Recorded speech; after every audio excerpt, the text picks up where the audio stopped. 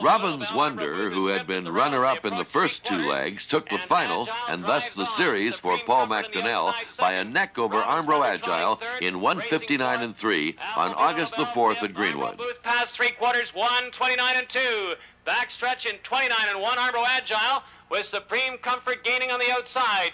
Robbins Wonder locked in on the rail, and here comes Appleby Lulabelle ranging up three wide. They turn for home in the third leg of the tie silk. It's Armbro Agile. Supreme Comfort getting to him. Robbins Wonder switches over to the inside. Armbro Agile, Robbins Wonder on the outside. Supreme Comfort way out wide.